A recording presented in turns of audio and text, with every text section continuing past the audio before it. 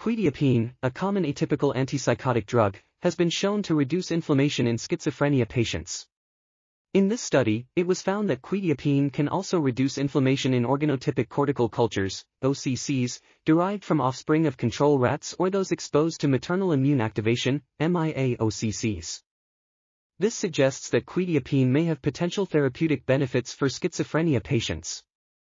Additionally, the study showed that quetiapine can increase the expression of CD200R, a receptor that binds to the ligand CD200, and decrease the expression of pro-inflammatory genes such as IL-1 beta and IL-6.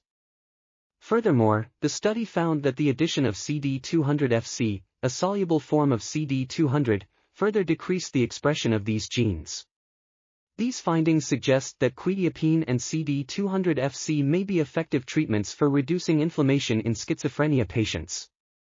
This article was authored by Katarzyna Chamera, Katarzyna Curzytek, Kinga Kamińska, and others. We are RTCLTV, links in the description below.